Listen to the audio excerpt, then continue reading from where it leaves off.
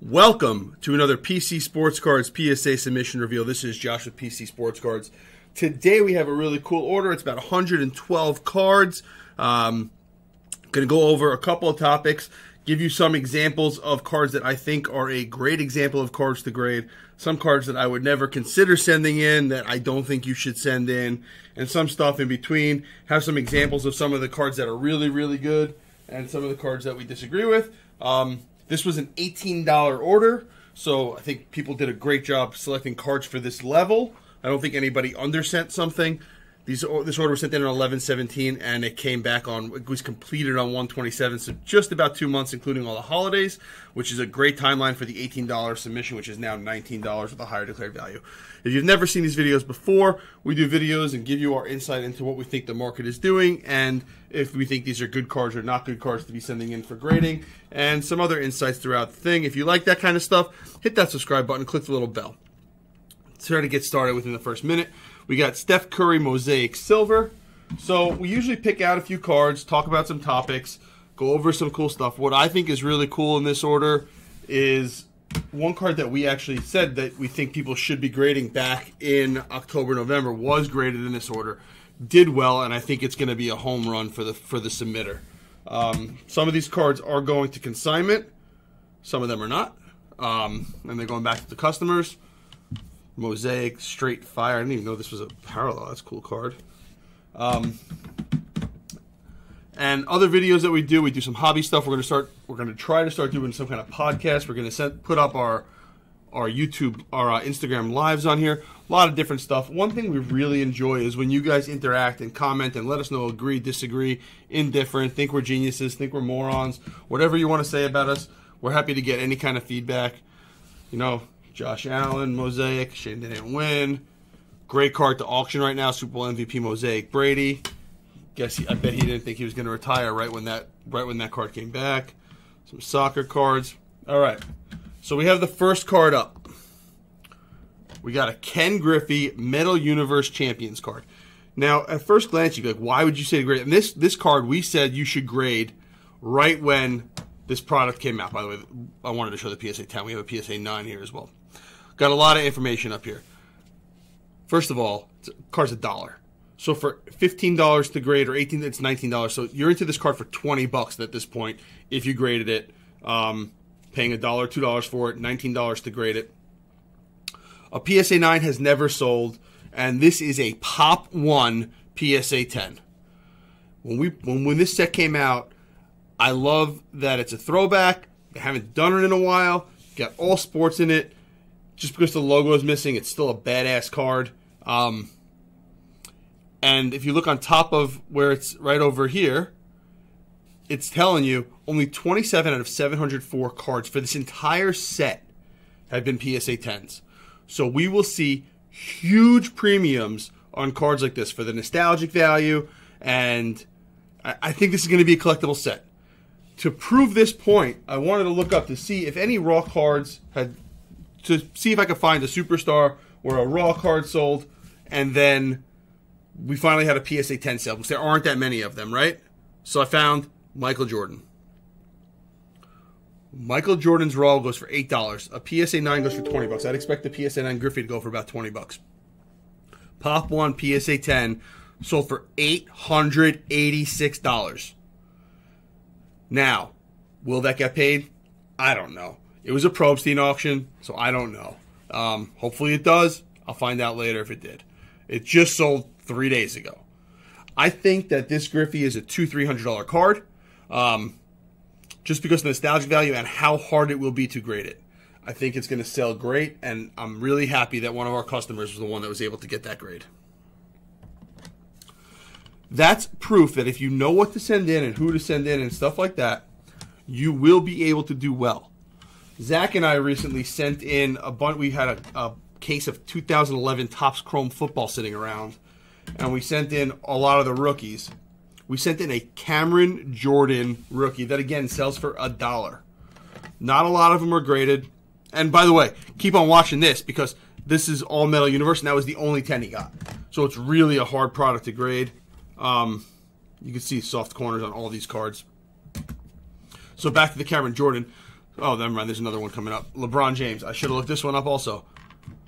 I bet that sells huge too. Huge. We had a Cameron Jordan. That is a $1 raw rookie card. Oh, I didn't even know this was. Oh, my God. I didn't even see this one. I just saw the Griffey and stopped. We have another Jordan, so it's pop 2 now. So this guy absolutely killed it just by getting those 2 10s. Absolutely killed it. Wow. Didn't even realize this was in here.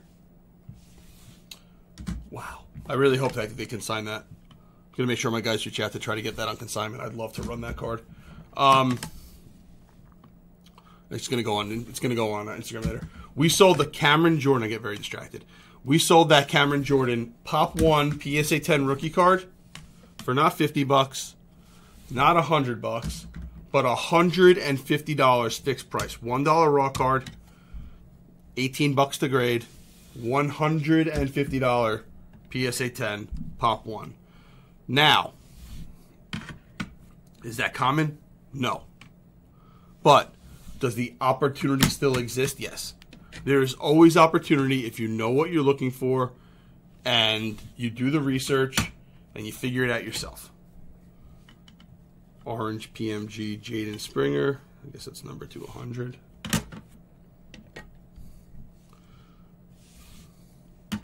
So there is opportunity in grading still, guys and gals, and whoever's watching this. You just need to know what you're looking for. You can't just send in the same stuff somebody else sends in. We're coming up to the time of year. Top Series 1's going to come out, then Bowman products. We're going to have some other products come out.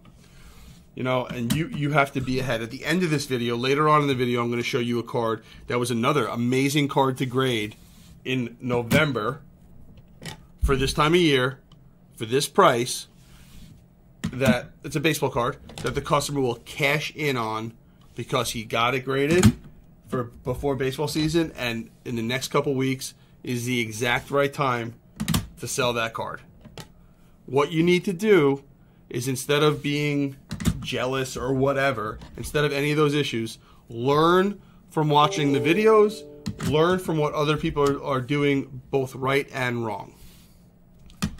Poku Select. Cool card. Not a card I'd ever consider grading. Remember, I mean, we're 7.5 minutes into the video, and this is the first time I'm saying it. It's something I say over and over and over and over again. You can grade to collect. That's a great strategy, especially using the cheaper stuff, the cheaper end grading, right? If you're grading to make money and you're doing speculative grading to make money, the only question you need to ask yourself is, will somebody else pay a premium for this card to be graded in a 10? Will somebody else pay a premium? Not will I pay a premium. All right, so here we go. Cards I would never grade. Under no circumstances would I grade these cards. Why? They're extra thick. I don't know how many people actually care about Obsidian. Number to 30. Number to 10. Don't know what these sell for raw. I think the Muhammad Salah is a $40 card. Probably get $30 for it as a PSA 8. Sancho, I don't know. And Benzema, I don't know what they're worth. But I am extremely cautious sending in thick cards. Usually only like RPAs of key players. Again, this is going to be a huge one also, I think. Look, so on the bottom over there, we have the total pop of Obsidian football. For some reason, Obsidian soccer wouldn't show up on the pop report. So 246 out of 1,774 are PSA 10s. Now, that's better than metal, and I told you to grade metal. I think metal is an interesting product. I think it's desirable because of the nostalgia. I don't think Obsidian's a desirable product. That's why that's another reason I wouldn't grade it. I don't know that somebody would pay a premium for that soccer card to be in a grade. Will they? Sure. Will it go for more than $40 if it's a 10? Yes. Not going to argue that. But is the risk worth the reward? You're spending another $15, $20 on it, maybe even $25 after shipping and fees, if you're not consigning it. Are you going to see the return on that grading investment if you get a 10? Yes. You'll get maybe $80. But if you get a 9, you're losing money. And your odds of getting a 9 are way higher, and your odds of getting a 10 are just minuscule. right? Now, if you're grading it to collect it and you want all your cards slabbed by PSA, then great, do it. And I'm not. It could be any company. You could grade them with SGC, BGS, whoever you want. If you want your cards graded to be, if you wanted to collect graded cards only, cool. Get it graded. Great decision to send it in this order, especially if you're going to keep it. But another one right here. Panini Limited Game Day swatches. You could see a rounded corner, rounded corner, rounded corner. See them on the back as well. See white. From this far away, I could see the white. Right? Sure, it's a game use card. Cool, it's a great card. But nobody's paying a premium for a 7. Right? And it's a lot harder to get a grade. If you want to collect that stuff and collect it graded, like this is a sick card also. If you want to collect it graded, by all means, send it in and get it graded. Next one. This is the example we were talking about earlier. I want you guys to sell these cards in the next couple of weeks. We got 2 Judge PSA 10s, raw $36. I'm sorry, raw $20. PSA 9, $36. PSA 10, $169. And 5,600 out of 6,000 of their PSA 9s are better. Get that card graded, sell it. You spend $20 to grade it. If you get a 9, you're breaking even, and you have huge upside. Odds are strong, 66% at least, that you get a 10. Send that card in. Get that card graded and make your money. These also, same idea. You can make money on these because a 9 is still a strong sale. It's a safe card to send in. Guys, you could send in commonly graded cards. Those are both pops of over 4,000 cards. Both pops over 4,000 or 5,000 cards. You could still send that stuff in because he's such a popular player. So many people are willing to pay that premium for the grade that you can get that card graded. That's what you need to learn. You need to learn it. Again, I'm going to say it over and over again. First of all, if you agree or disagree, let me know, right? If you think I'm completely out of my mind, let me know. If you have another strategy, let everybody know. Love to discuss it with you. Right? But if you're doing it to speculate, to make money, you need to make sure somebody's going to buy it. Right? That's the only way. The only reason to do it is to make sure somebody's going to buy it. Let's try to order. 2003 UD. This is a sick card. I mean, this seems like a PC card to get graded. I love this card. 2003. Older cards I'd be more likely to get slabbed just because it will reduce returns. Sick Edge. Number to 50. Elite Josh Allen. This was a really good overall submission. I know it was only like 75% 9s and 10s. There were a lot of 8s mixed in this order. This is another one. I would sell this right away. Make your money on it. So really good order. Green number to 199. Beebs.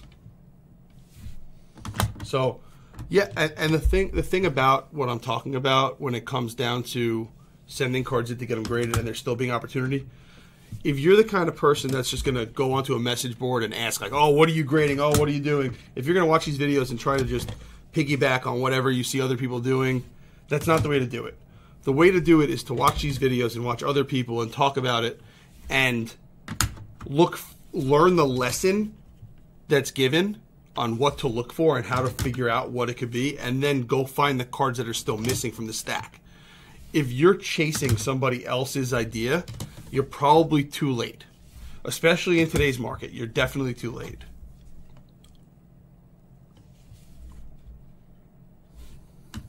So, Laurie Markkinen, hate you. Go Devils. Tony Pollard. More Obsidian. Obsidian Collegiate just makes it even worse. Collegiate cards, I hope they all disappear in the next couple of years. Maybe keep the super high end like the NTs and the Immaculates and the Flawless and maybe Prism, because I think some of the jerseys are cool. I actually think that they should make like bowl worn, or do something from like the night before, like when they have the media day, like media day worn jersey patches, and use those. Like Leaf. The last two cards were actually cards that, the last two cards in this order, when we get to them, will be cards that were submitted by employees of PC Sports Cards. So it's cool to see that our employees are getting into cards a little bit more, whether we agree with them or not. This is Bradley's card. He said this is the first time he did not get a 10. Relatively hard to believe, but it's what he says. And this is our boy Kevin. If you ever ask customer service, he's probably the one that's going to answer. Yordan Alvarez, Topps Paper, purple. This is probably a low pop card also, even though Yordan is popped all over the place. So, again, guys, hit that subscribe button. Click that little bell to get alerts. We'd love you guys to be checking out these videos. We're going to try to be doing 1 to 3 a week. I am going away next week, so at the end of next week, so probably won't get maybe 2 like next week. I know we say that all the time, and we're going to try to start doing some more podcast type or informational videos here, and also we're on TikTok if you guys want to give us a follow over there. Same name, PC Sports Cards or PC_Sports Cards. Check it out, and look forward to doing the next one. Thank you so much for watching.